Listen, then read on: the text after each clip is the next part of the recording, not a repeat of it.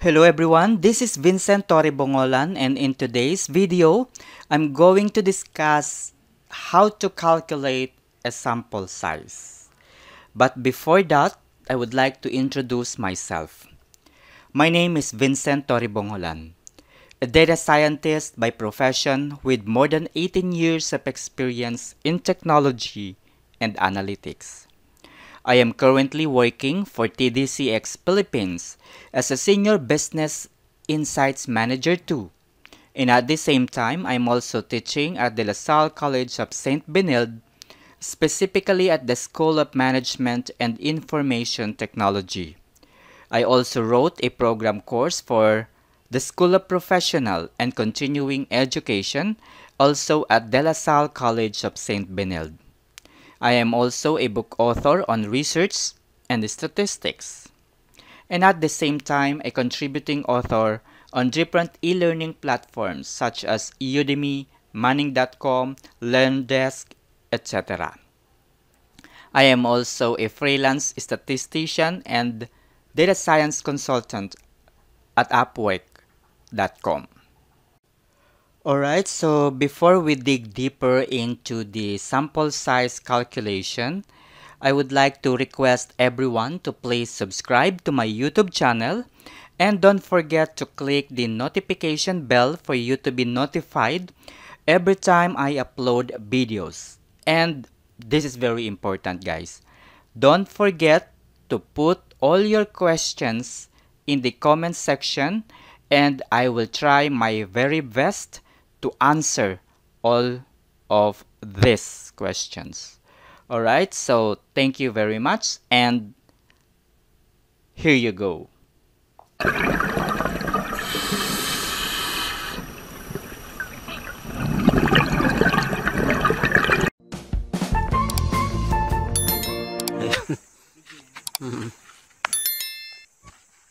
Oh, namumula ka na.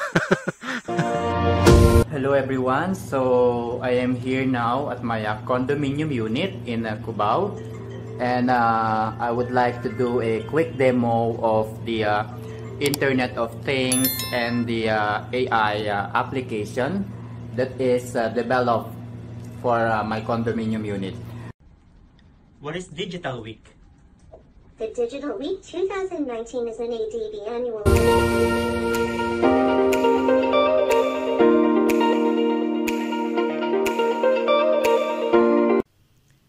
Alright, so in this video, I will no longer be discussing the difference between a census and a survey, as well as the probability and non-probability sampling technique. Alright, so to start with, you will be encountering different formulas and terminologies or requirements, such as the sample size, of course, the confidence coefficient, the proportion, the margin of error, the confidence level. Alright, so don't forget that these are the main requirements in order for us to calculate the required sample size using the Cochran sample size estimation formula. Okay, so please do note that substituting the given data to the formula is not something as, directly mentioned in the problem. So sometimes the problem may just tell you to calculate the sample size using confidence level. And you will end up by asking yourself, what is the confidence coefficient? Or what is the z-value? Okay, what is the z-value if the given data that we have is the confidence level? So all we need to do is to convert or to get the corresponding z-score of a confidence level. Okay, so we need to calculate first the z-score, okay, of the corresponding confidence level. Okay, so but what is confidence level? The confidence level is the percentage of times you expect to get close the same estimate if you run your experiment again or resample the population in the same way. Again, a confidence level is the percentage of times you expect to get close to the same estimate if you run your experiment again or resample the population in the same way. Okay? So, ito daw yung percentage o bilang na kung saan yung estimate mo ay close o malapit doon sa bawat experiment na gagawin mo. How confident you are. Okay? The margin of error tells us how many percentage points your results will differ from the population value. Okay, so yung margin of error daw ay percentage na kung saan gaano kalayo yung estimate mo doon sa totoong value ng population. Okay, so halimbawa, nag-predict ka na 95% ng tao sa mundo ay may IQ na 100. So, gusto mong malaman kung yung calculation mo na ang IQ ay 100 ay close doon sa totoong IQ ng karamihan. That's margin of error. The proportion can also express as a percentage indicates your estimated results and is calculated using a quick feedback or previous survey results. So, from the word proportion, so ibig sabihin, galing siya sa previous data kung meron. Okay, so don't forget these requirements. Okay. So, there are questions na sabi ko nga, the given data is a confidence level. And you need to get first the corresponding z-score of this or each of the confidence level. Let's say a confidence level of 80% is equivalent to z-score of 1.282. A confidence level of 90% is equivalent to z-score of 1.654. A confidence level of 95% is equivalent to 1.960 and so on so forth. Okay? So, like I said, no, given data sometimes are giving you the confidence level. So, you need to get or you need to calculate the z-score. Okay, although there are some data available wherein z-score was actually mentioned na. Okay, so however, what if z-score is not available? So you have to calculate the z-score. Okay, so we have said that 95% confidence level is equivalent to 1.960. So, how do we get this value? Okay. We will be using this formula by determining the areas in the normal distribution. 1 plus the confidence level divided by 2. And 95% is the same as 0.95. So 1 plus 0.95 divided by 2 is 0.975. Okay, so we already identified the areas under the normal curve.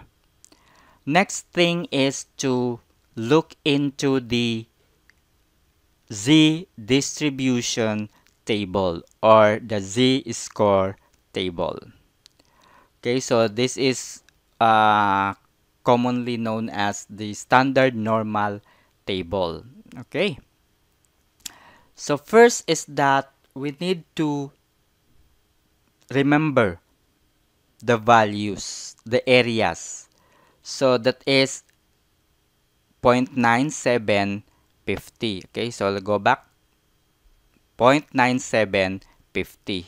Okay, so this is the 0.9750. So let's check the z-score where this value underlies. So this is from 1.9 and 0.06. So the z-score for the area 0.975 is 1.96. Okay, so this is how the value was computed. Alright, so since we already have the z-score, we are now ready to substitute the given value. Okay, so the z-score is 1.96. And then let's squared. And the p, or the proportion, if we don't have an idea about the proportion, we can use the rule of thumb, which is 0.5. And the value under the open and close parentheses is 1 minus p, which is 1 minus 0.5, because p is 0.5. And of course, the margin of error. Okay, so the margin of error is 0.05 and then squared, because the formula is asking us to get the squared of the margin of error. So that's why 0.05 squared. Alright, so we already supplied the given data to each of the formula, and the result is 384. So meaning to say the required sample size is 384. But hey, we're not done yet. What is the population? So you notice that to calculate the sample size, we will be